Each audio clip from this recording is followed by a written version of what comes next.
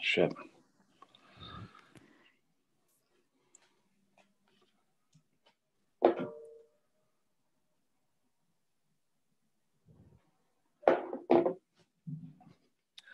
Welcome to episode 84 of the Civil War Breakfast Club podcast, joined as always by Mary, a woman who is mentally wearing black and will do her best to try and keep it together during this very emotional episode. I am merely an empty sleeve in a manly face named Darren. Hey, Mary. How are you? Oh my God. That might be your best one yet. Oh, it's funny how you think of the last second without participating and trying. So anyway, what's going on with you? How are things? I'm participating. I'm trying. I'm here. You always are. Judgmental. Okay. What the fuck? Whoa. Okay. All right. Well, yeah, that's 30 seconds in with the. You know what you could have done is showed up with like a long sleeves on and your sleeve pinned. Yeah, I know, but it's also 1,000 degrees here. Okay, I'm some things I won't do. I will do anything, but I will not do that. Wow. Okay, that's good to know. Anyway, so what's going on with you? What's happening? Not much. We are almost at vacation time for the both of us, which is really, really nice. We are about to record episode 84, which will be our last episode for a few weeks anyway, because we're going to be on vacation, and I'm really excited to record this one. How are you doing? Yeah, well, I'm sure you are. I'm doing okay. I mean, it's the vacation is in the air. It's on the horizon. So I'm absolutely looking forward to doing this. We're going to find ourselves down in Virginia, Mary, which is where we're going to be talking about tonight. Not the same battlefield, but the same state. Yeah. Right. We're going to be going down there. So today we're going to be talking about, before we do our beers in a second, today we're going to be talking about Seven Pines. So since I didn't forget, like you tend to do sometimes, I'm going to simply ask you the question. Okay. Hi, Mary. What are you drinking tonight? I am drinking Good Monster, which is by Collective Arts Brewing, which is one of my favorite breweries from here in Canada, and it actually tastes a lot like Treehouse. It tastes like their Julius. So if anybody finds themselves up in Canada and is looking for beer that is similar to Treehouse, head to Collective Arts. And I'm drinking out of my Joseph E. Johnston mug, which I was like, I finally have a use for that tonight, because he's at this Battle of Seven Pines, also known as Fair Oaks. And what, sir, are you drinking? Well, Mary, thanks for asking. I really appreciate it. Or should I call you Governor? Okay, you call it whatever you want. I'm drinking Yuengling because that's what I have. And out of the company mug, the Civil War Breakfast Club coffee mug. I don't have a Johnston, nor do I have anything else for this thing. So go ahead and laugh at that. I know that's set that one up for you. Anyway, not even an ooh. All right. Okay. Must be losing my touch. All right. I had beer in my mouth. Ooh, all right. Well, today we are talking the Battle of Seven Pines, or the Battle of Fair Oaks, if you're nasty, okay, depending on whether you wear gray or blue. Because we'll talk I don't know why they just, I mean, you could just compromise and call it either, Seven Oaks or Fair Pines. Okay. So anyway, as I was saying, this seems like a moderate battle in a lot of different ways, but in the end, it is going to have a landscaping changing effect and a seismic, as they say, effect on the Civil War on both sides. Just to set the timeline real quick here. The battle is going to take place at the end of George McClellan's glacier-like speed Peninsula campaign. And it's one that started in mid-March 1862. And by the time they make it to Seven Pines, it'll be late May. And this is basically aimed at sacking the rebel capital of Richmond. It's kind of what it is, the grand plan. But by the time they get to late May, and despite being slower to win a playoff series on the Toronto Maple Leafs, Mary, Mac and his huge army, they've got over 100,000 men. They are so close to Richmond, they reportedly could hear the church bells. And really the only thing standing between George McClellan and Richmond is Joseph E. Johnston, who has over 90,000 men. Like McClellan, Johnston is not exactly going to be confused with being an aggressive guy by any stretch of imagination either. So this is going to be an interesting battle because it has all the makings of two generals just staring at each other. Yeah, just going to stare at each other? You're just going to stare at each other all the time? Yeah, and Johnston is the guy that we've talked about him in quite a few episodes already, but they've been episodes towards the end of the Civil War, you know, Bentonville, the surrender with Sherman and all that. This is a guy that, and we said it in our episode about, you know, Battle of Bentonville and then the surrender at Bennett Place. We said this was a guy that has been in it from the very beginning. And this is one of those kind of these very early battles. Like when you think about it, you know, the Battle of Shiloh has just occurred like what, 8 weeks before this battle. It seems like these things take so much time in between, but it's not that distant. No, it's 8 weeks, right? It's just 8 weeks. And you know, and so much happens in that 8 weeks without getting into true political dynamic of the Peninsula Campaign. Suffice it to say, Abraham Lincoln, you know him, the guy with the hat, the president we talk of from time to time. The tall man. He wants Mac to be more aggressive, obviously. Mac thinks Johnston has more men than he does, which proves to be false, obviously. Yeah. And especially when you consider the fact that he's already expecting Irvin McDowell's First Corps, who was defending Washington, to be sent into Virginia for help. So Joseph E. Johnston knows that he has fewer men. He knows, and he's left to pick and choose his battles, for lack of a better phrase. He's going to put most of his army south of a river called the Chickahominy, and they're going to put them behind barricades that were built in 1861. So they've been there a little while. The river itself is going to offer a really good natural barrier. It's not a gigantic river like the Potomac, but for the time of year in spring, it really flows hard. It overflows. Yeah. It turns basically into marshes, swamps that surround it. So it really turns into a very difficult river to cross when you're talking about May. Yeah. And like McClellan is, you know, he's wanting these reinforcements and he's wanting them badly. And he feels that, you know, he knows Lincoln is scared. Lincoln is scared that Washington is going to be overrun. And McClellan is trying to tell him the object of the enemy's movement is probably to prevent reinforcements being sent to me. There's no threat to you. So just send me my reinforcements. And, you know, he's writing his wife at this time, telling him how scared Lincoln is. But, you know, McClellan writes her and says, like, the net is quietly closing and some fish will soon be caught. So he's got the confident McClellan on. He's very different in his letters to her than he is with Washington. And I mean, rightly so. He's not expecting that these letters will ever be read by anybody. If you want to see the true McClellan, or read these letters that he was writing to his wife, where he's like, God, they won't send me my reinforcements, which I understand his frustration. I think he was probably right in saying Washington's not going to be threatened. Just send me send me McDowell.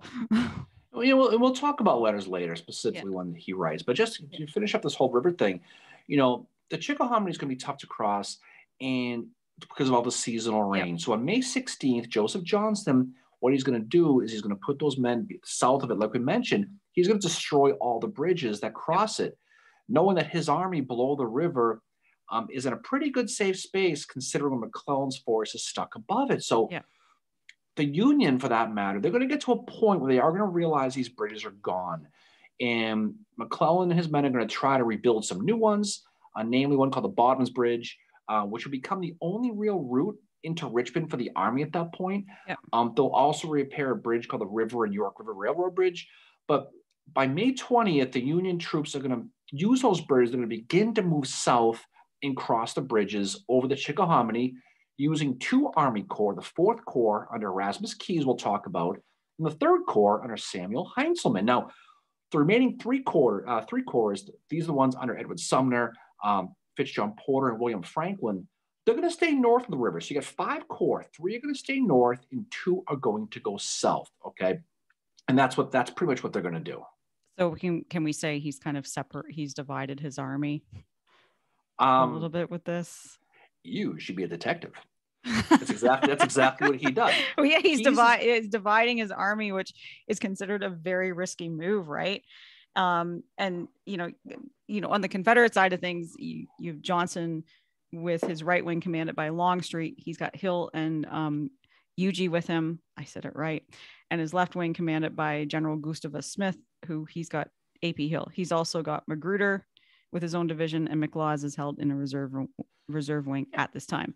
But, you know, as you said that, you know, these bridges that are over the Chickahominy, they have not been built by engineers at all. No, we'll talk about that. No, Keyes is gonna begin to move first, and he's gonna get his corps across those rivers with those across the river with those bridges you talked about, and he's gonna move down a road called the Williamsburg Road. Now, on May 26th, heavy rains are gonna hit again, and they're gonna slow both armies.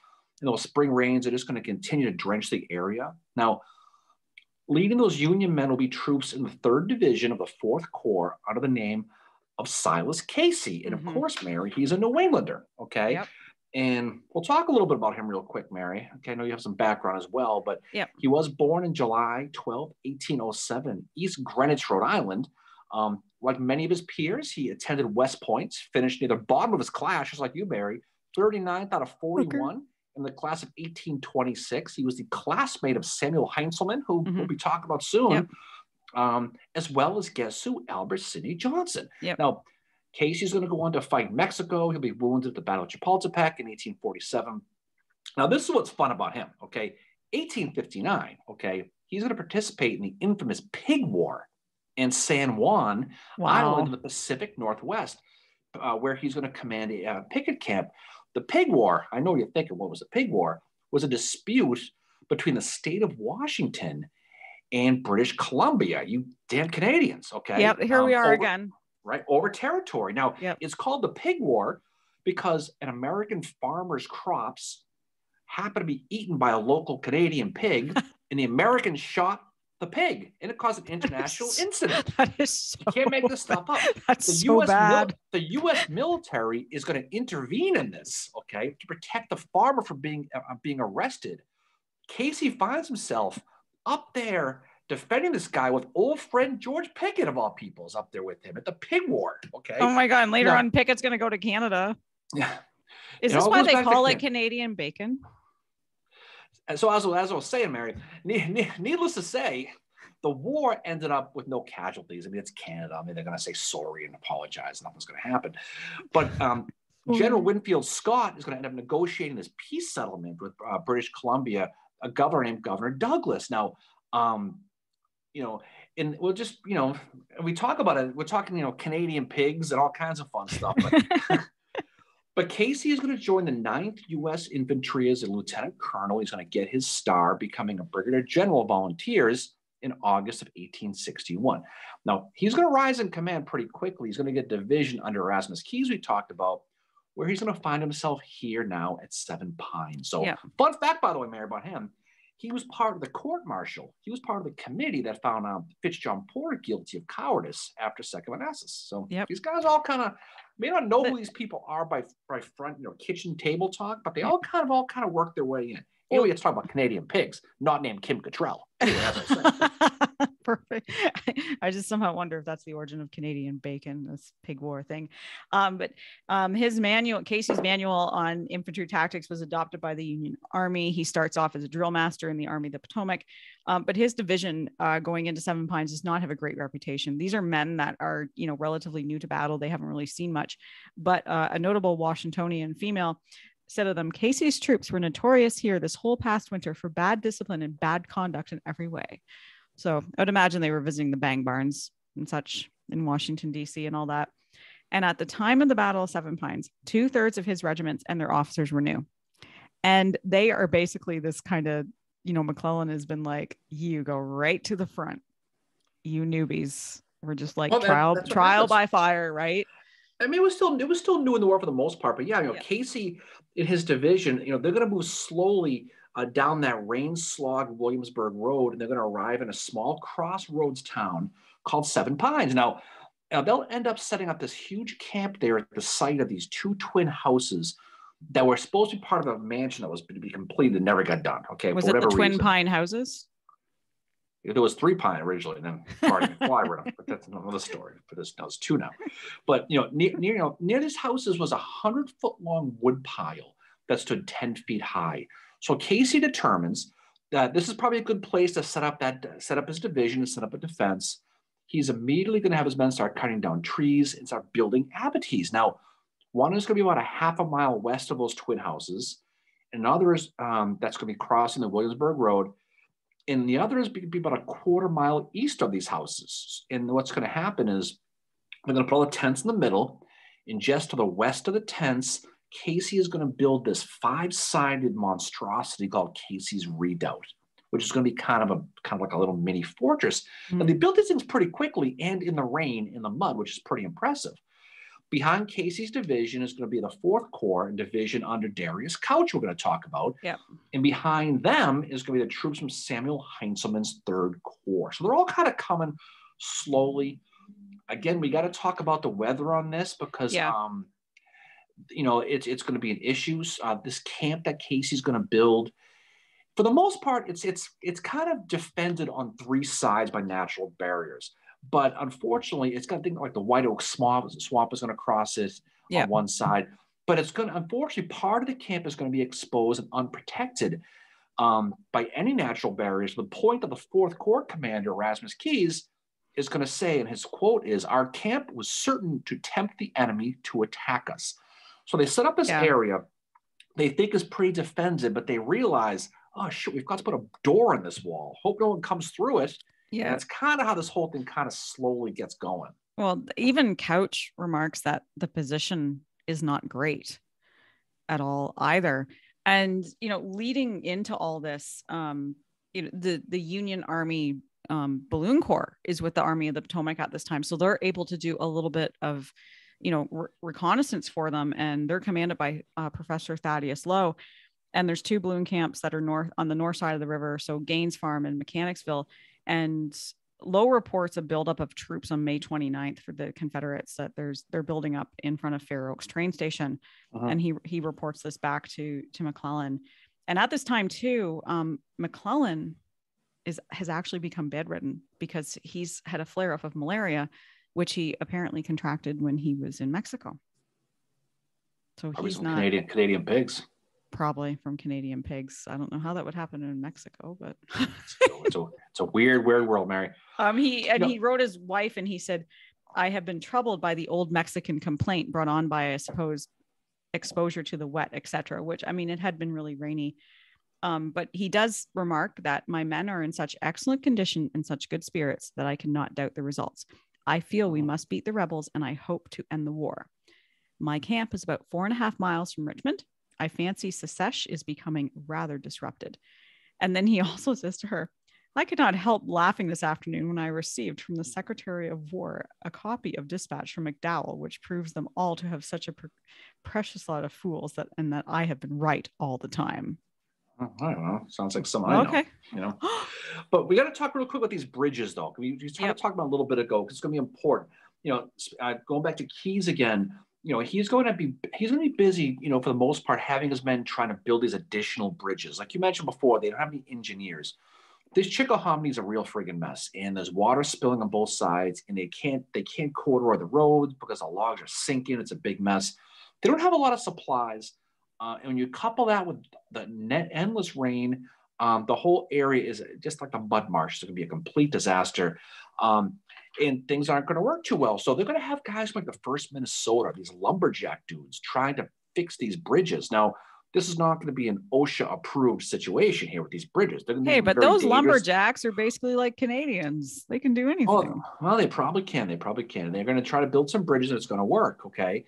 And what they do is they end up building these little things, the Grapevine Bridge we'll talk about, that you look at that and go, I ain't crossing that, but they kind of have to. So on or about May 25th now, Joseph E. Johnston is going to get wind that the Union Army is now divided. He finds out, okay, that 3 of those corps we talked about are north of the river and 2 are south of it. And he feels that we may have an opportunity here. Okay, that's what he's thinking. So the normally passive Joseph Johnston decides, you know, this is probably a good time to attack now. And he blows that conch shell and he starts bringing in troops from Fredericksburg and outside of Petersburg. He's going to have about 75,000 guys is what he's going to have. Those guys you talked about, he has 3 division commanders to work with, James Longstreet, D.H. Hill, and Gustavus Smith. And what he wants to do is he wants to attack McClellan's both divided sets of corps. More importantly, what you hinted at earlier, he wants to attack them quick because he knows Irvin McDowell's corps is coming and he wants to hit them before they get there. Yep. Now, while this is all going on now, a couple of days later, the 27th, 28th, somewhere around there, Johnston's going to find out, he's going to get some intelligence from a cavalry guy named Jeb Stuart. Here's Jeb again, right? Oh, there he is. Jeb's going to tell McDowell some important piece of information. Primarily, Irvin McDowell's men aren't coming after all. They've been rerouted to the Shenandoah Valley to go chase down Stonewall Jackson, okay? Yep. So Johnston probably let out a big sigh of relief. He's like, okay, cool. I have a little bit of time. So he's going to redo his plan. He's going to focus now on just those 2 corps that are currently south of the Chickahominy, near Seven Pines and near Fair Oaks, okay? And then after he finishes off these 2, he's then going to aim north and he's going to take out the other 3. So Johnston actually comes up with a pretty good plan. It is a really good plan. He does. Now, it's going to fall apart for a couple of reasons, okay? Yes. The primary reason is he tells James Longstreet the plan. He tells him, he doesn't write it down. Exactly. This is one of those instances where you're verbally talking to somebody about this huge project you have at work. And it clearly is one of those instances where, wow, this should have been an email kind of thing. Usually it's the opposite. Like, wow, that meeting could have been an email. This is one of those things where it's like, wow, that should have been an email. Now, when we go to the details of this plan, it's very complicated. It's based heavily on timing and logistics. Yeah. Okay. So he screws, there's 2 mistakes. One, he does it verbally, doesn't write it down. Yeah. 2, he gives it to Longstreet, who naturally misinterprets it. Naturally. Okay. Right. So anyway, here's how it's supposed to go. Here's how the things are supposed to go down. Johnston is going to divide his own army, okay, as well. He's going to have divisions under A.P. Hill and John Magruder. I'm going to head north across the Chickahominy River to protect his army and keep those 3 remaining Union corps, for the most part, there. Try to pin them, at least slow them from reinforcing. Just not going to attack them. They're just going to be there just so they don't keep them from coming down while they're attacking the other 2. Johnston knew he was facing about 30,000 guys and Union troops that were around the Seven Pines, Fair Oaks area. And he knew there were 2 corps. He knew there was the 3rd under Heintzelman and the 4th under Keyes. These are going to be the focal point of the attack, these two people. Longstreet's going to have about 40,000 guys under his overall command, and he will have them approach this is the plan now. This is not Longstreet. This is Johnston's plan. The plan is Longstreet's going to take his 40,000 guys. He's going to have them approach the Federals from 3 different roads. They're all going to hit at the same time, okay? The key to this plan, again, is timing, okay? You got to have it, okay? Hill's division, this is D.H. Hill, okay, will head down the road called the Williamsburg Old Stage Road, east from Richmond to Seven Pines, which is the most direct route. And his job was to hit the Union Center. So that's his job. He's got his job. You have one job, okay? Yep. That's what his job is. Benjamin Huger, okay, his division is going to go up the road called the Charles City Road, and he's going to attack the Union left flank, okay? Longstreet, and this is where it's important because Longstreet's role is the one that he screws up. Longstreet is supposed to travel up the 9-mile road, which is the name of the road, and hit the Union right as well as cover potential retreat paths and block the road from reinforcements from coming from the north, okay? Behind Longstreet, it's going to be William H.C. Whiting. Like I said, he's got 40,000 guys. The key to this entire attack is Huger, okay? Because once he gets into position, Huger is supposed to message D.H. Hill, who will open the attack on the Union center. And then upon hearing the sounds of Hill's guns, Longstreet and his men, followed by Whiting, are going to move in on that Union right, while Huger completes that trap and hits the Union left. You got it? It sounds absolutely perfect on paper. It does. Okay. It does. It's kind of like the battle. Like, I mean, the plan that, you think the plan that Burnside had for Fredericksburg, had the, you just needed those pontoons to arrive, was perfect on paper. But the problem with this one is communication. First of all, he is giving Longstreet orders verbally. And again, it needed to be an email. But the other thing he does with his other commanders is I think he does write them down, but he vague books it. it's like one of those things where like, oh, I'm having a bad day. And you're like, what's going on? You have to kind of interpret what's going on. So his orders given to the rest of his generals are vague. They have contradictions. And then Johnston does not tell his division commanders that Longstreet was in tactical command south of the river. And the shitty thing about that is Huger and Smith outrank Longstreet. Well, but there's all kinds of things. Like there's all like this is like it's like a clusterfuck from the beginning, and it's got some parallels I think with Chickamauga too, which D.H. Hill and Longstreet are both going to be at that battle, and that's one where they were told like wait for the sounds of the weapons to start the battle, and like that was all about miscommunication as well. Very similar. So, like there's a lot of parallels with that one too. So May 30th is the day before this whole ball gets going here. Longstreet and Johnston are going to meet to discuss this plan. Okay. Johnston again gives Longstreet these orders verbally, and Longstreet doesn't write it down, and there's nothing handed to Longstreet. I just imagine them meeting by the water cooler at work. Well, Longstreet, by all accounts, he nodded in agreement. Yep, I got it. I got it. And he must have been daydreaming. Who the hell knows what he was thinking about? He didn't get it. So, so for the first thing is Huger, like you just said, is never told his role. And he's the key to the whole thing. He doesn't find out. The only orders that Huger gets at any point of this are from Johnston, who actually sends him a message. And it only says, be ready if an action should begin on your left to fall upon the enemy's left flank. Like, okay. And that's why I say vague book, define action. Like what he gets a fortune cookie message. That's what he got. It. Okay. I would be like, define action. So the miscommunication, they're going to find out the hard way that next day. So on the night of May 30th, the night before the attack, this heavy rain is going to continue and fall.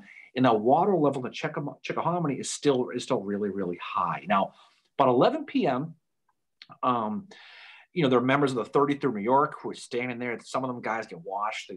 The only reason they don't drown is they're holding on to trees. That's how bad the water is along these bridges. Now, and this is the situation now where this attack's supposed to start early the next morning. So the stage is set now for Johnston and his Department of Northern Virginia to launch what is going to be the bloodiest battle in the Eastern Theater up to this date, okay? Now, early in the morning of May 30th, 1862, Longstreet and his 40,000 guys will be awake and ready to go. Now, they're all spread out, okay? They're all spread out.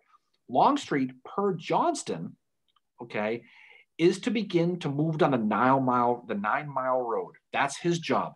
Guess what happens? Longstreet goes down the wrong road. Sound familiar? Okay. Yep. He takes the wrong road. Instead of the 9-mile road, he moves down the Williamsburg Stage Road, and he doesn't tell Johnston. Nope. Now, don't forget, there's other guys coming down this road, okay? Yep. May not seem like a big deal, but when your entire attack is based on logistics and timing, something like this is going to end up, is going to screw up the Blizzard machine, Mary. Okay. It's going exactly. To, right? By moving down the Williamsburg Old Stage Road, it throws off everything from the beginning. Now, Whiting is confused because he's supposed to follow Longstreet. He doesn't know where he's supposed to go, okay? He tries to find a senior officer, okay, and he can't find anybody. So he's going to message Johnston directly and say, hey, boss, I'm not sure what I'm supposed to be doing here today. And Johnston's like, I don't know. Johnston writes back, you know what he writes? Longstreet will precede you. And what? Okay. Johnston's like, I don't know. Basically, I don't know where he is.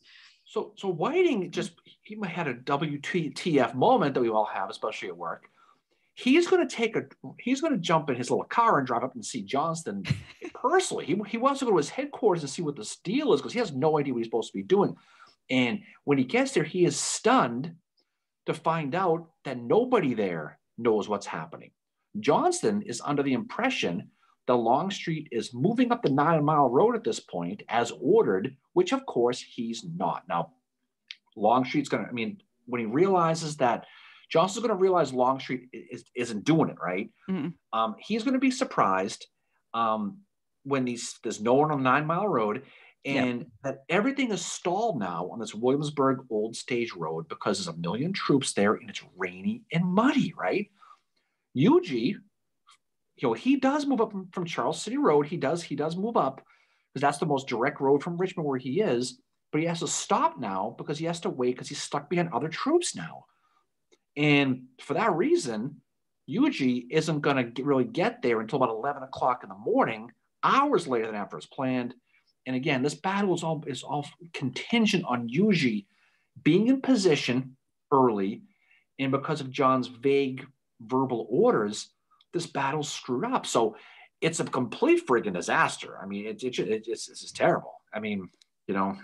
Oh, it's a clusterfuck from the beginning with this. And you know, the battle doesn't actually start until about 1 o'clock in the afternoon.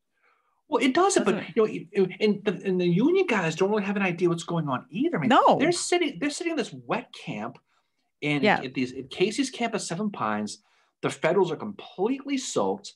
The trenches around the Abatis and Casey's redoubts are full of water and flooded. Everything's mud. The men are miserable and drenched. One Union soldier is going to write, "The unfinished rifle pits were filled, and every depression in the roads and elsewhere have become tiny lakes." Okay. Casey does something smart here. You know what he does? They're all sitting around bitching. He puts them to work. He's nice. Like, you know what, that's what you do. So he has them begin cutting down trees again, just to keep you freaking busy. Go grab a broom. Do something. Just stop your bitch.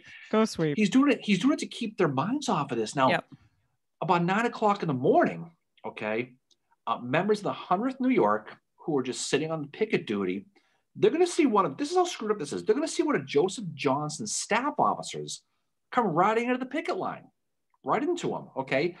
He's going to get captured, but he's not going to give up any information. I'm not doing anything. Yeah. It wasn't me. You know, Casey's spidey sense starts to tingle at this moment, okay? Yeah.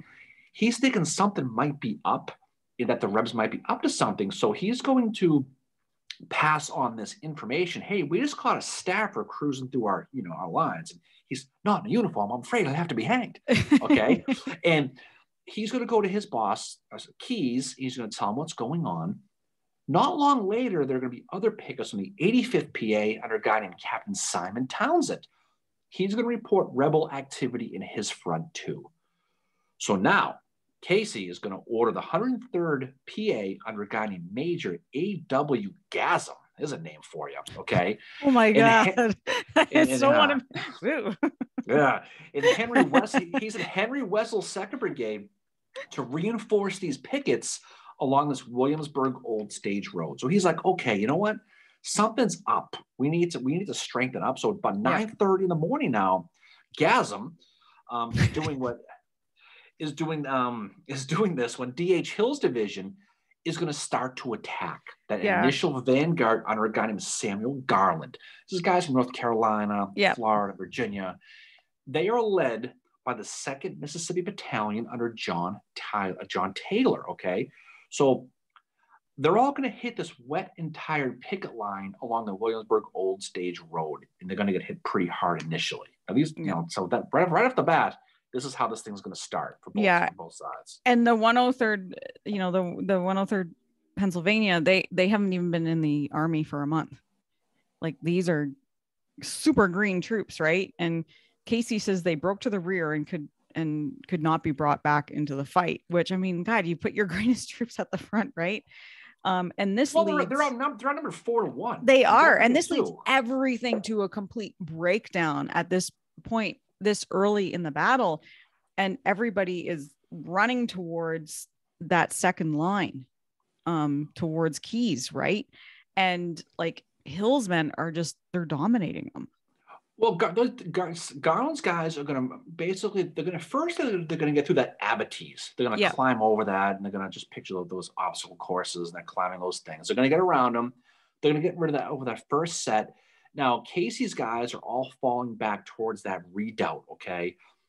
Casey's going to prepare his 6 regiments from Henry Nagley's 1st Brigade and Innes Palmer's 3rd Brigade, along with a battery from Company H from the 1st New York Light Artillery under Joseph Spratt, okay?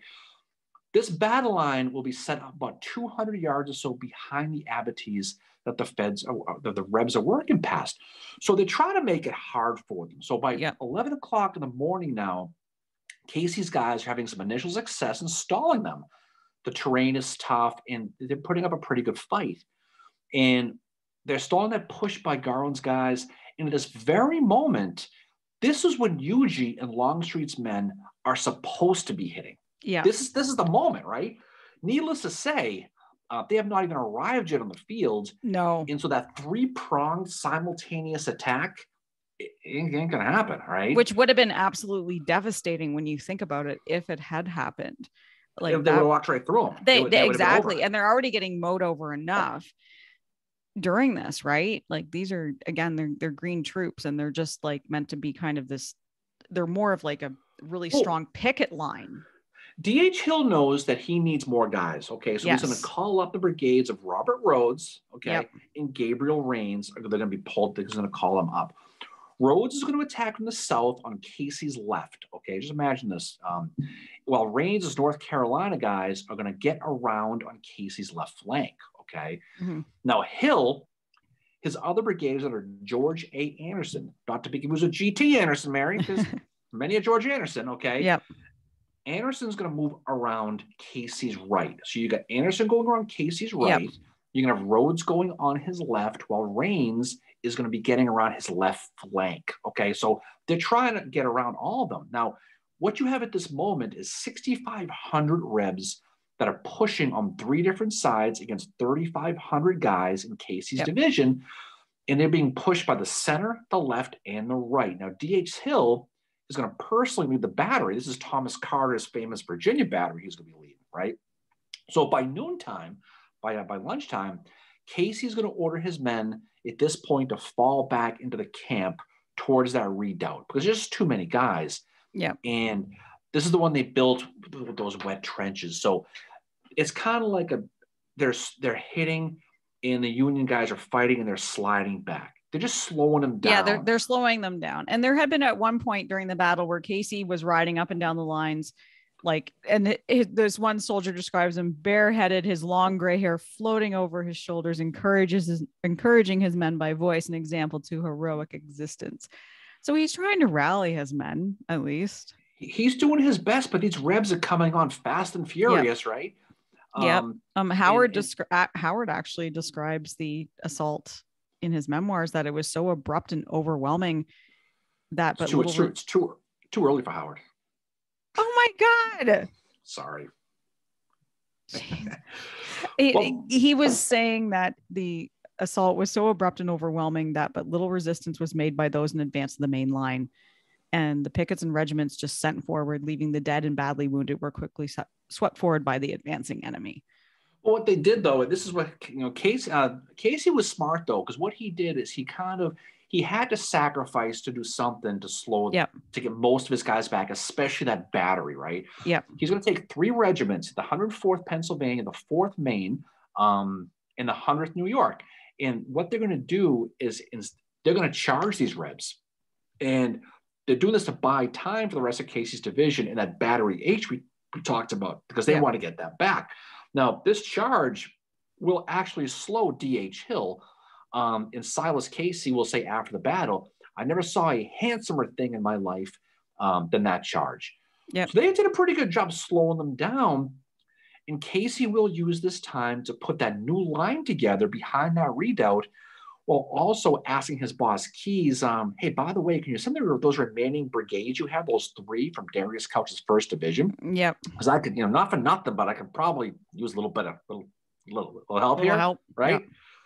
And Couch will actually send some, but in the mayhem, in the disaster, and the road conditions, I mean, if you get there in time, we're going to talk about them coming later, okay? Yeah. But they're going to get there, but it's not going to be too soon. Couch kind of thinks it's a too little, too late kind of idea, I think. Yeah, he probably does, because I don't think they understood what was going on. No. Casey's redoubt, I mean, to his credit, is very well defended. He's got 6 12-pound Napoleons under George Hart's 1st New York Company A, along with the 7th and 8th New York Independent Batteries under Peter Regan and Butler Fitch. Okay, so he's got some pretty good players on the field. Now, the Rebs are going to have to try to Kool-Aid man it through this 1st regiment. They're going to have to, right? And what they're going to try to do is they're going to try to go under the 4th North Carolina under Brian Grimes. This is from George Anderson's division. Yeah, they're going to fix bayonets. And they're going to charge the redoubt. Okay, they're going to have to. They're going to have some success. but then they're going to run right into the 85th Pennsylvania under Joshua Howell.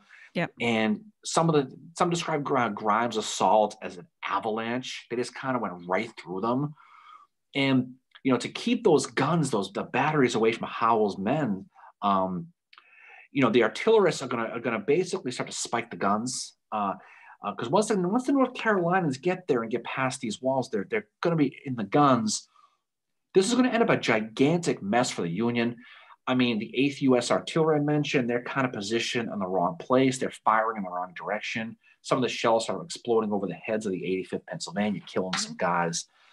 So you can just picture the maelstrom or the mayhem that's going on. So as the day goes up by 2 o'clock, with everything going on, you know, where's Joseph E. Johnson in all this, Mary? What do you think he's doing? He's sitting back at his HQ. He's with Gustavus Smith, and I believe Robert E. Lee is there too.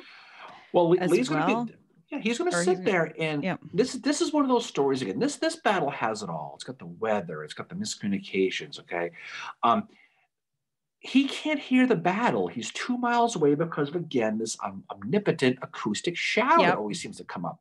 So he's sitting there and he can't hear anything. The wet road is going to slow the messengers down. He has no idea what's going on. The only thing he knows at this point, the only thing, is that Longstreet took the wrong road and his plan is out the friggin' window. That's all he knows. Yeah. But if there was ever a time he wishes he could flip the on-off button on the video game and start over again, this is it, okay? I did that so much. He wants a do-over. And he is said to have said in camp, he is said to have said this when he was at his headquarters, I wish all the troops are back in camp. So right after that, he's like, this is fucking screwed up. This is bad news.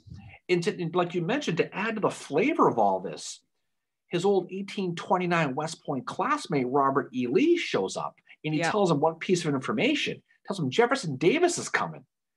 And he's like, well, okay. Nothing like the director showing up. So he's like, okay. So by 4 o'clock now, the winds change direction. Who the hell knows? But they can start to hear the battle now, right? And for the first time, Joseph E. Johnson hears this battle. And I mean, Lee claims I heard it earlier, you know, because he's probably Lee. But in any case, at this, you know, exactly. At this moment, too, one of Longstreet's aides shows up at the headquarters, and he requests reinforcements. He's like, you know, we need some more guys.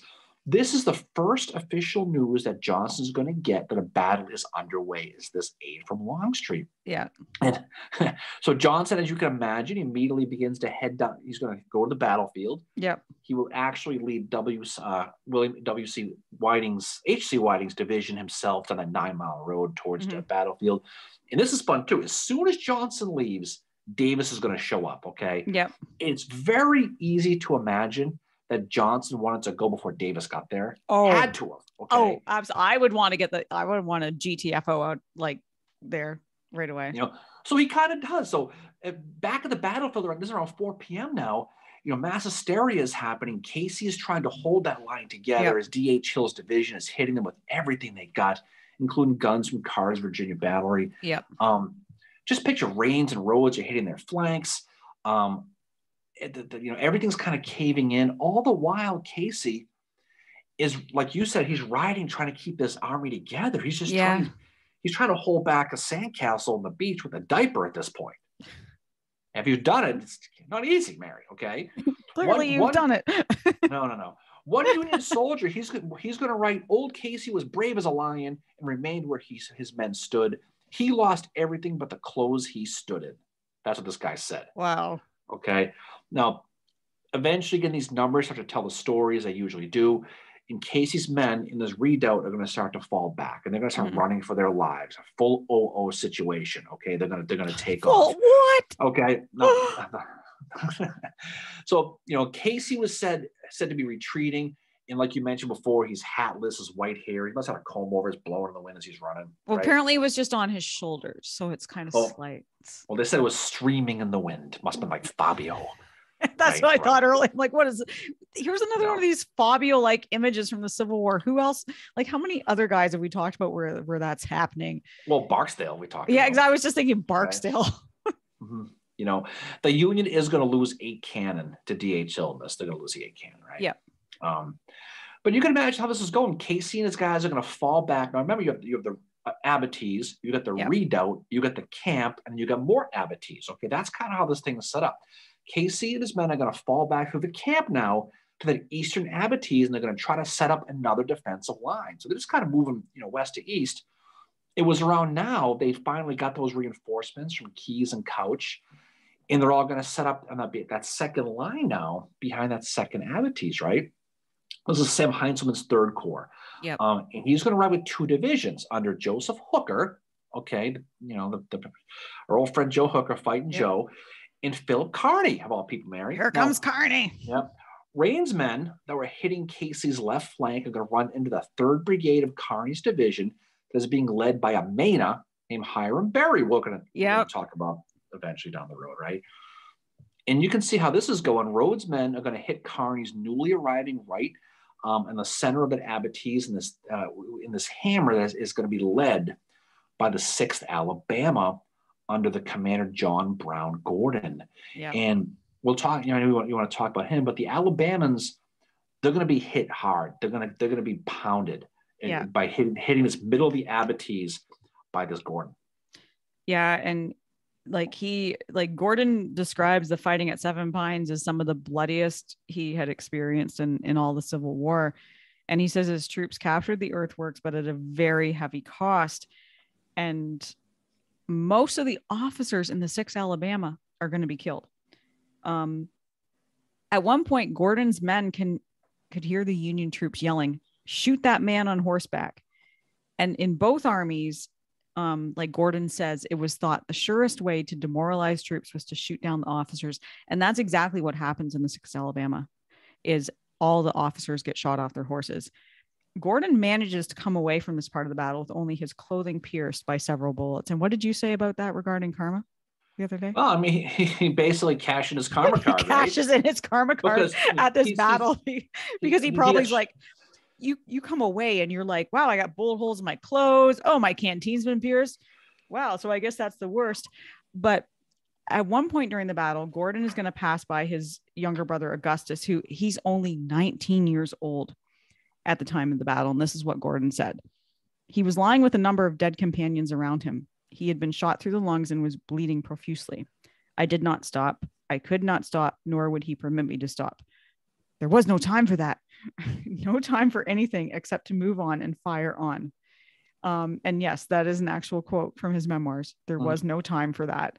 That Gordon could not stop. He had that tunnel vision. I mean, that's exactly. John Mark. Now this is Gordon.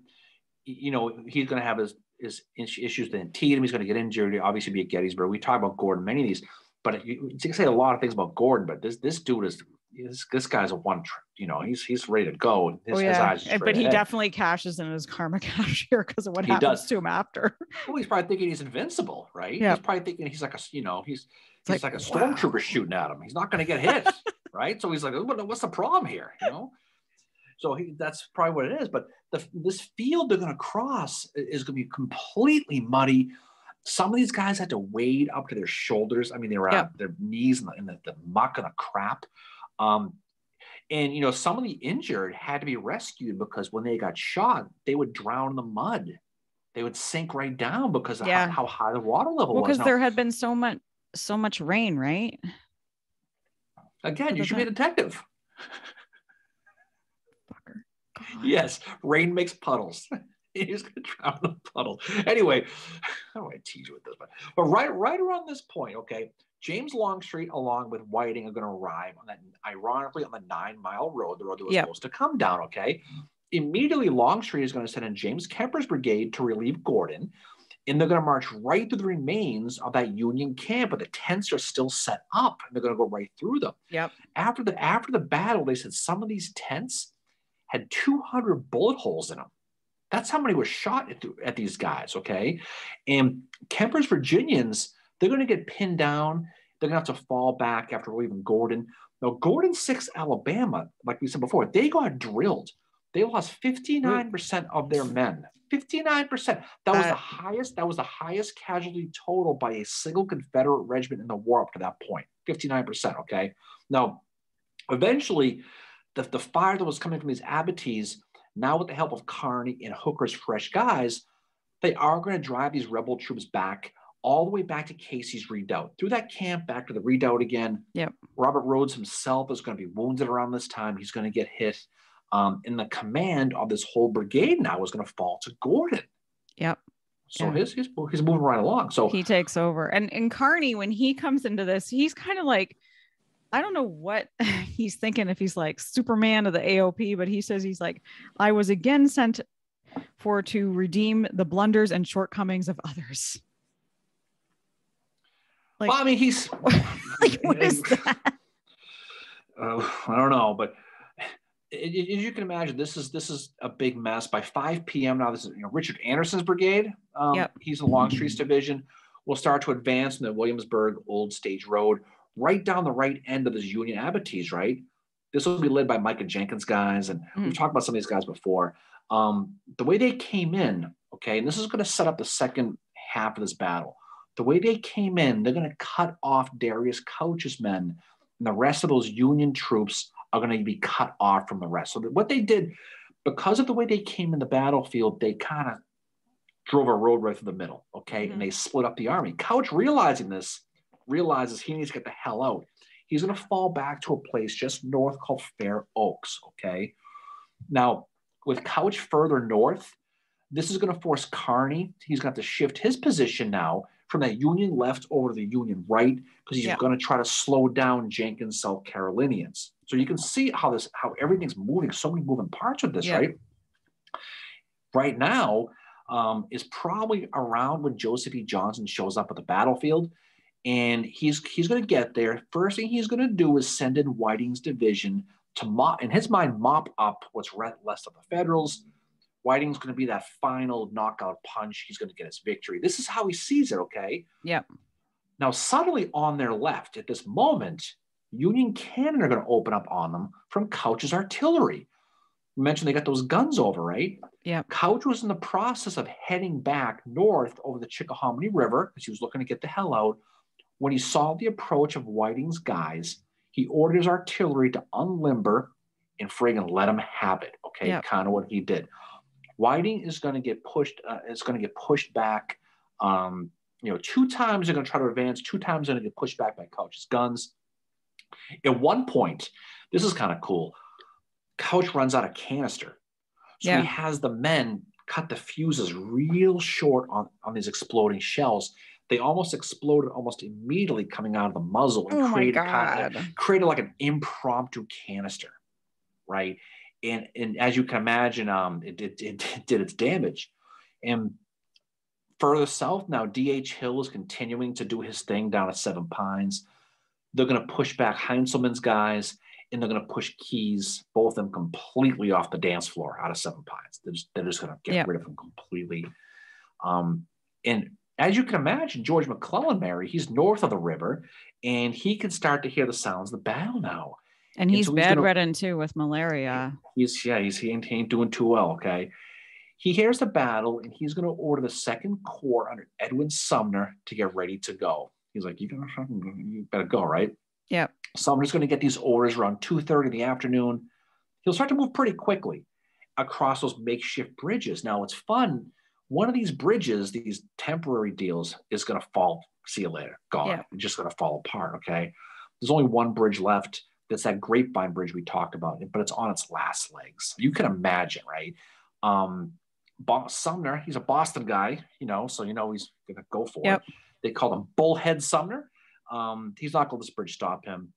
Did you know Sumner's daughter, by the way, was married to an aide to Robert E. Lee, Armistead Lindsay Long? Yeah. So it's funny how these guys are all kind of what was her name? Incestuous thing. Well, I don't know what her name was, but his name was Armistead Lindsay Long. That was his name. So that's pretty cool. And he was an aide to Robert E. Lee, and he married Sumner's daughter. So it's a weird world, wow. But Sumner has that quote when he's crossing the Grapevine Bridge. Someone says him, it's impossible to cross this bridge, General, and he says, impossible.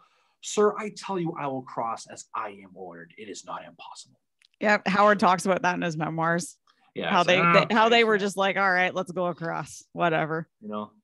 But they did get over. And yep. he's going to manage to get 8,000 of his guys in that second division under John Sedgwick to set up a Darius Couch and secure that position. Now, Sedgwick is going to set up his 3 brigades under William Gorman, William Burns, and Napoleon Dynamite Dana on Couch's left. Okay, I love that movie.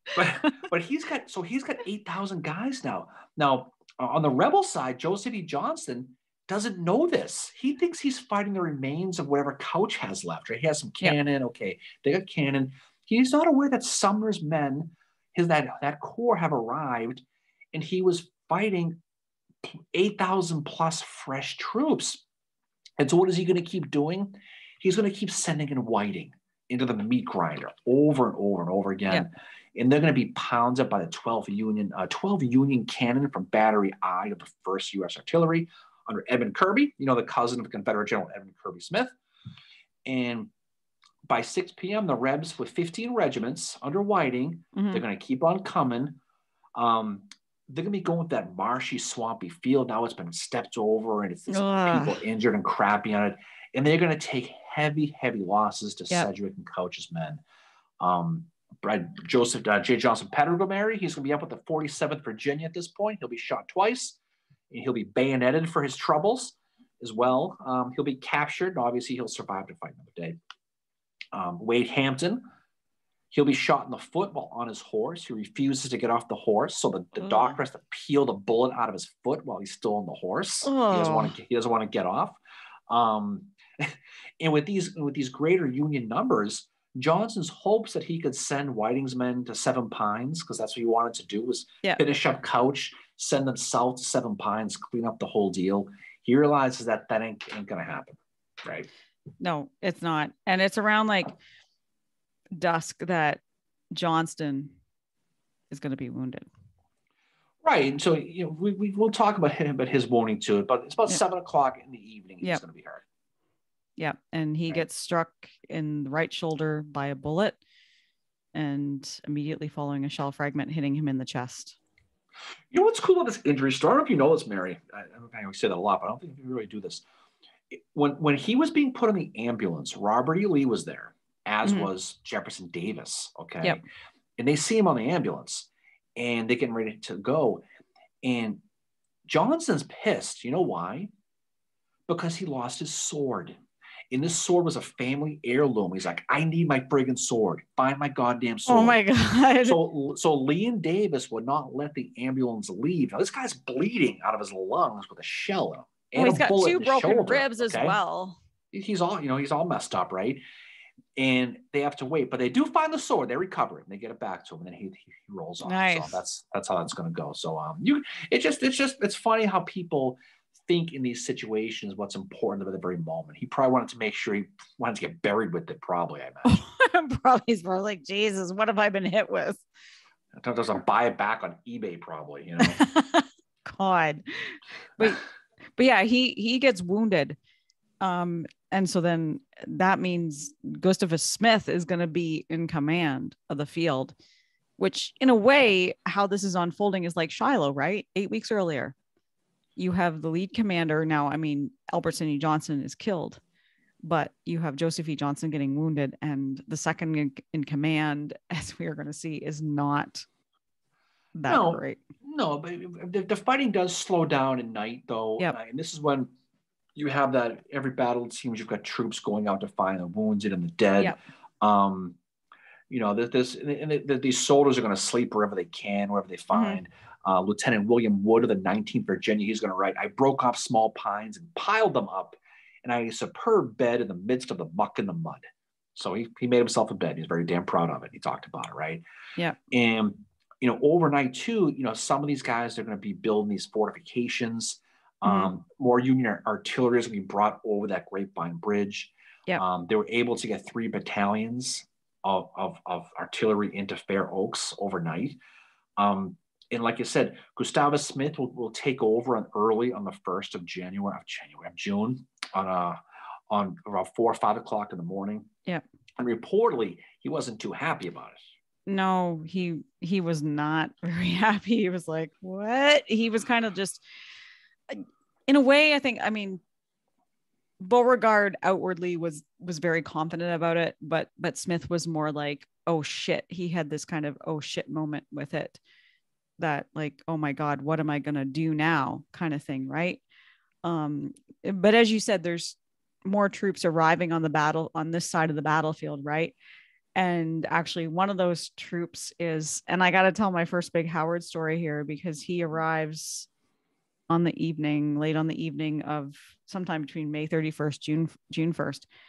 And he said by that point, a thick mist had set in, and Lieutenant Nelson A. Miles, who was part of Howard's command, Howard's on his horse at that point, and he comes up to Howard and says, you need to dismount because there's lots of dead and wounded lying around the field. And Howard went on to describe his time on the field. And he said that a peculiar feeling crept over me as I put my feet on the soft ground and followed the young officer. A few friends were searching for faces they hoped not to find. There were cries of delirium, cries of helpless, the silence of the slain, and the hum of distant voices in the advancing brigade. And then Howard encounters a wounded soldier from the 5th Mississippi. And Howard asked him how he was doing. How could he help him? And the soldier said he was cold. And Howard said, you have a blanket over you. And then the soldier said, yes, some kind gentleman from Massachusetts spread this blanket over me. But sir, I'm still cold. And Howard, I think that kind of, like, Howard's reaction was like, oh my God, like, here's one of our troops helping the enemy in this. The fact that soldier remembered it was clearly they had talked enough that, this soldier from Mississippi knew that it was a Massachusetts soldier that was helping him out. And I think like the fact that Howard is recounting this years later in his memoirs, like tells me that it really stuck with him. But, and the fact that he wrote, he's writing about it too. But that's what Howard experiences that night when he's walking on the field, is all these, he has to get off his horse to lead the horse because there's so many dead and wounded soldiers on the field where he's walking through. Yeah. And overnight, Gustavus Smith, he knows, I mean, rumor has he had somewhat of a kind of a panic attack, and he was told he was taken over and breathed into a paper bag probably. But he knew he had to renew the attack, and he's under the impression though, because he just got there, right? He's under the impression that the federal troops at Seven Pines are no longer there, because he thought they drove off the field, because that's what he heard. So he's going to want Longstreet to leave there and send his troops behind the Union men up Fair Oaks, basically come right up there, Savannah. That's the plan, right? And try to squeeze them in. Now Longstreet is going to complain about the terrain, how difficult it's going to be to move. I don't want to go there.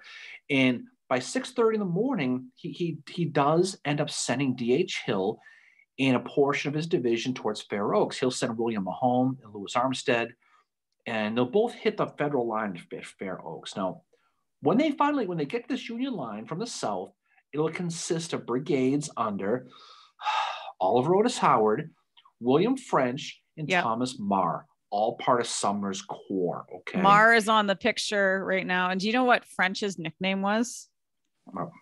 Old Blinky. Because apparently he had a weird tick. Some of these nicknames just mean.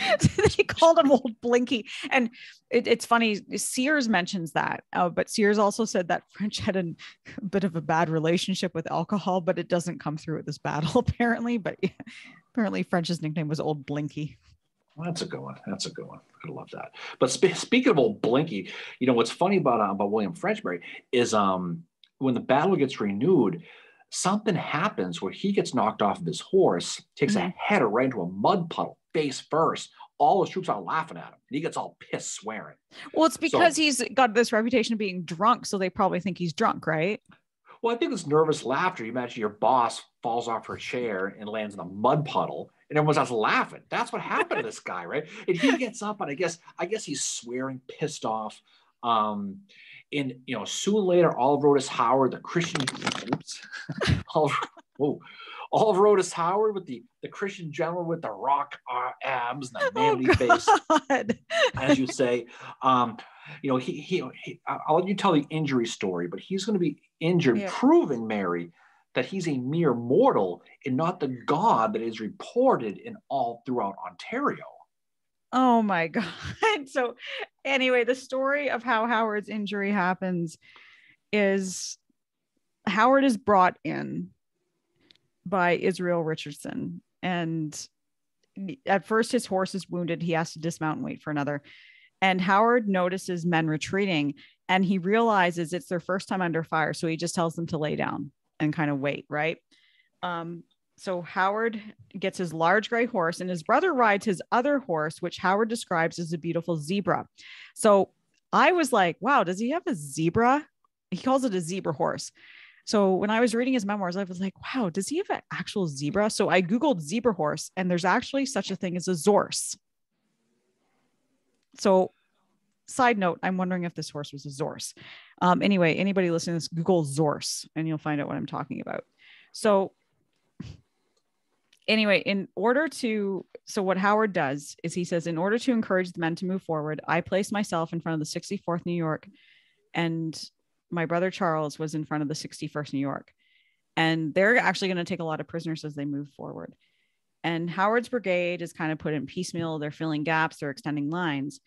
But one thing to mention too, is leading the 61st is Colonel Charles Francis Barlow. And this is his first time going into battle. His men are going to enter a wood where a most violent firing began on both sides. In about 3 minutes, men were dying and groaning and running about with face shot and arm shot, and it was an awful sight.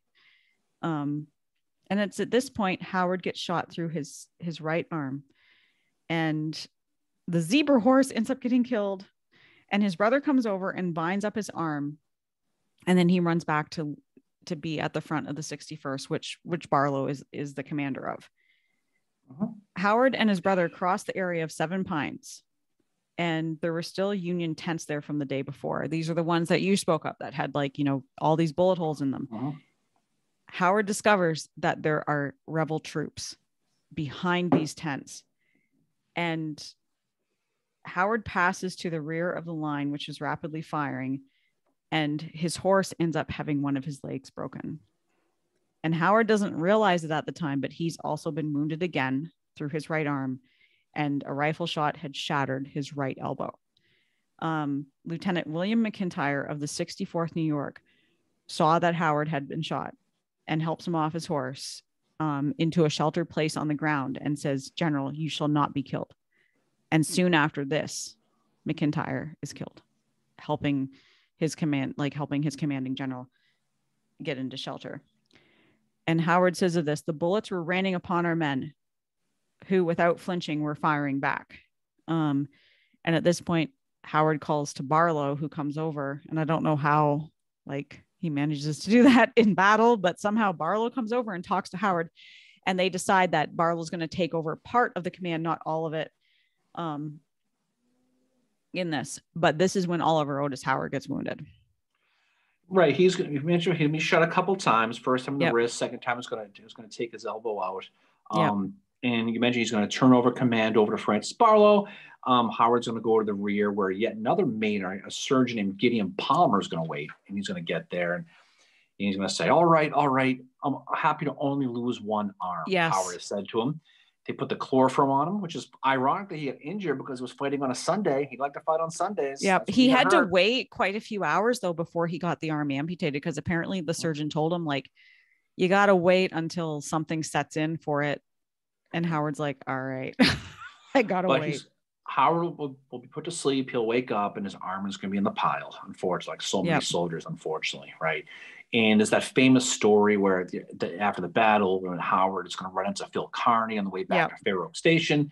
When Kearny saw Howard's empty sleeve, he said to him, "General, I'm sorry for you, but you must not mind it. The ladies will not think less of you." Yep. And Howard says, "There is one thing we can do, General. We can buy our gloves for each other." And that's, of course, was Kearny had lost his left arm. And he lost his left arm in Mexico. But the sad thing about this story too is that Howard will never see Kearny alive again. This is the last time these two will meet. Howard mentions that he knew of Kearny at, going into Chantilly. He knew he was there, but he'll never see him alive again nor speak to him. So that's kind of a sad, you got to wonder if that story stuck with Howard, when he heard of Kearny's death. That's like, wow, that was the last time I saw him, was when we were at least they were laughing, right? It was. It's a happy memory. The battle gets going, though. It's not done yet. So one more of the Union batteries is going to be dragging more through those swamps. This is going to be under a guy named George Hazard. And the Rebs are going to get pushed back for the most part. And this latest attack was basically repulsed. So by the early afternoon on June 1st, the Rebs had tried that one more repulse, kind of a half-assed attempt, kind of a pillow swing at them. And they were kind of done. The battle ended for the most part on that day. And by the second the Rebs had pulled back those original lines outside of Richmond, and, by now, the bridges were completely destroyed and the river was so swollen that George McClellan didn't really try to do much. A big surprise. He didn't really try to chase them. He just let them go. And he wanted to see what was left of his 5 Corps. When the battle's over, though, McClellan will actually tour the battlefield. He'll go across the Chickahominy, and he's going to write a letter to his wife. And he writes, I'm sick. I am tired of the sickening sight of the battlefield with its mangled corpses and poor suffering wounded. Victory has no charms for me when purchased at such a cost. So he's not dealing well with the blood. It will show in later battles when he tries to. I think that's really, because he said that he said that the corpses haunted him. And, the one thing about this that he says is the victory. McClellan says that Seven Pines, Fair Oaks, whatever you want to call it, is a victory. In some cases, you'll read in some sources, it was a kind of a draw. But, the Union are they are successful on the second day. And it's because of the artillery, because of Brady and I think it's Kirby, right? That they managed to bring their artillery up, and the Confederates have no artillery to match it. So Huger is basically driven off the field because it's like, fuck, you've got artillery firing at your infantry. You're not going to make it. And a lot of these guns, there were the New York batteries earlier, but a lot of these guns are brought over, like you mentioned, guys like Hazard, guys like Kirby. Casualties are high on both sides. The Union's going to lose just over 5,000 guys. The Rebs are going to lose over 6,000. It is a Union victory. I mean, you mentioned before, people look at it as inconclusive, but they did drive the Rebs off the field. There were high casualty numbers. But what this is going to do, though, is when these armies get back in their camps and they kind of catch their breath, a lot's going to change on both sides for this battle, right? Yeah, Robert E. Lee is going to take command of the Army in Northern Virginia, and he is going to reorganize the Army completely. Yeah, up to that point, Robert E. Lee was an advisor to Jefferson Davis. He helped set up the coastal offenses around Richmond and Petersburg. Gustavus Smith, he noped. They got rid of him. He noped the fuck out of there. It's like, no. The Army of Northern Virginia is now Robert E. Lee's by no mistake. He has it. On the Union side, McClellan is going to take the next 3 weeks and sit outside of Richmond to rest his guys. And in this Seven Pines and Fair Oaks, it's going to be the last offensive known in this Peninsula campaign. This is going to be it. By doing so, McClellan is going to give the initiative to Lee here, is what he's going to do. Completely. So it turns from McClellan trying to get to Richmond to him stalling now to Lee taking over with his primary goal to get McClellan the F out of here, which is going to be the 7 days battles, which is going to start soon later. It's going to from June 25th to July 1st, 1862. Yep. It's ultimately going to send McClellan packing, literally and figuratively. We're going to see John Pope. We're going to see all this stuff coming later with Second Manassas. But Seven Pines, why it's important. It's important strategically because it was the last offensive assault, and it was, again, affected by the big issues we talked about, weather and miscommunication. That's what affected it. But once this battle was over and they both caught their breath, the armies flipped spots. And now you turn to the Confederacy under Lee, who's going to put on the offensive card and drive McClellan away. And it's going to set the stage for all those battles in late 1862 going into 1863. So if you want to talk about an important battle that doesn't get a lot of press, it's this one. But it isn't so much because of what happened at the battle, Oliver Otis Howard's arm notwithstanding, Mary. But what it's going to do, it's going to set up the future, that next phase of both of these armies, especially for the Confederacies, I believe, especially them. It is. And when you look at like McClellan's speech to his troops that he gives on the 2nd of June, he said, "You are now face to face with the rebels who are back in their in front of their capital. The final and decisive battle is planned. Soldiers, I will be with you in this battle and share its dangers with you." And then he wrote his wife and said, "One more week and we will have Richmond, and I shall be there with the gods blessing this week." That never happens. You know, within 90 days, Lee has driven them from the peninsula. And as you said, you know, this is, you know, within that time, like 7 days is going to happen. Second Manassas. All these other battles that we have talked about that are going to lead into Antietam on September 17th, 1862. That's where this is all going. And that's why it's so important to study these battles and look at how what happens in one relates to the other, and it flows battle to battle to battle. Right. You're not going to have any of these battles without this. Now, eventually, you have to think Johnston was probably going to get replaced by Lee at some point. So. But his injury, some people in the South say, was the best shot the Union ever fired, was the one that took out Johnston. But it certainly did. All these battles, like what you just said, that all came out of this, and the rest of 62 was all because of what happens at Seven Pines at Fair Oaks.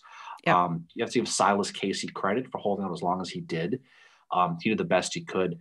He really had no chance. If that three-pronged attack had hit the way it was supposed to, this would have been a 10-minute battle, would have been a wrap-up and see you later situation. But it didn't, and it was all messed up. The Union did try to hold on. They did try to reinforce. They actually did win the battle. If you really look at the logistical parts of it. Well, yeah, that second day, like you have to look at Howard and French's troops, that they take the most casualties on that day. And high casualties does not mean you're fighting badly. It means you're staying in it. And a lot of them did come to late in that first day when Johnston kept rolling Whiting's guys in across his field over and over and over again, right into the teeth of the artillery. But regardless, it's one that's fun to talk about. I think it's important to study this battle. It's got a lot of interesting people in it that we found out later on. Guys like Gordon, guys like Pettigrew. There's a lot of future names for the Gettysburg folks who study this. This is kind of where a lot of these guys got their proving ground with their chops. And so it's fun to study this because you can see, did Gordon's bravery here, did that affect him at Antietam when he shot in the face? Karma. Well, I mean, because you can see how people learn by their experiences and how one battle relates to the other. And they're all humans and they all learn from their experiences. And I think Seven Pines is an important study because you can really kind of see that nascent beginning of a lot of these guys and what they were going to do later on, which is fun. So I definitely enjoy this one. Me too. And then you have Phil Kearny, who's riding in there saying like, "Oh, look, they brought me in to, basically save things again." And he dies a few months later at Chantilly, and he's one that, we'll never know how far he could have risen in the Army of the Potomac. Right. No. But, he's one in this battle that only has a few months to live. It's true. We'll talk more about that stuff. So what's coming up for us, Mary? We have coming up vacation, Mary. We do. We have vacation, but on that vacation, we're going to be doing a few different events. So we are going to be, if anybody's in the Gettysburg area, on Thursday, May 26th at 2:30 in the afternoon, we are going to be doing a meetup at Oak Ridge. We're going to meet at the tower there, so you can park there. Just to hang out a little bit and kind of walk around in that area. That's kind of the pre thing that we're doing to our event with John Heckman of the Tattooed Historian. He is going to be doing his Tattooed Historian Presents at the Gary Owen Irish Pub, 7:00 on May 26th. We are going to be his guests on that, which we're very happy about. So thank you to him. And we are also going to be doing, Addressing Gettysburg is doing a Get Out of the Car tour on Saturday, May 29th. I hope I'm getting that date right. at 10 o'clock in the morning. So we're going to be going on that just to check it out and stuff. So if anybody's in the area, that event is happening as well. There's lots happening in Gettysburg on Memorial Day weekend. So just, be sure to check out the different things that are happening there. Yeah, don't forget, we're going to be on Matt's show. We're going to be on Matt's show on Friday. So check out our and Friday also, afternoon. One of our closest friends, Lisa Samia, will be doing a book signing at the Heritage, I believe 10 o'clock in the morning on Saturday. So go see her. And I think, Mary, we're going to talk about doing a meet and greet at Fourscore on Saturday night. We are, Saturday night around 7:30. So watch the spot as we get ready to go. So I think we can finish up here. We're going to take a break next week. And so what's coming up for us down the pike, though? I'm wondering if we need to talk Seven Pines for our next episode, actually, or not Seven Pines, 7 days. Oh, okay. Well, for our next episode, we'll have to meet about that, but that's okay. We'll figure something out. We'll try to do better next time, Mary, but we'll be okay. So we'll have fun with that. All right. So let's jump up. Any final words from you, Fincheroo? Well, thank you for bringing it tonight for this episode. You did awesome as always. Thank you for our listeners for. We wouldn't be here without you for these last 84 episodes, and we hope to see some of y'all at our events in Gettysburg that we're doing. Be nice to meet up with y'all and have a drink or something. But there's Funko Mary. I'm sure Funko Mary might be coming along too. Oh God, we hope. But if we are going to Gettysburg, certainly drive safe, get down there. See if you can't. Hope to run into some people down there, have a great time. Let's have a lot of laughs. And like we said, all opinions are welcome. So, Mary, any final words from you? Nope. As usual, I agree with everybody. So I'm going to jump off right now. So everybody have a great rest of the week. Have a great weekend. Hope to see you down in Gettysburg Way here next weekend. If you don't, have a great, safe Memorial Day. And we will catch up with you, Mary, soon. And everybody else will catch up with you all on the other side. See y'all later. Peace out.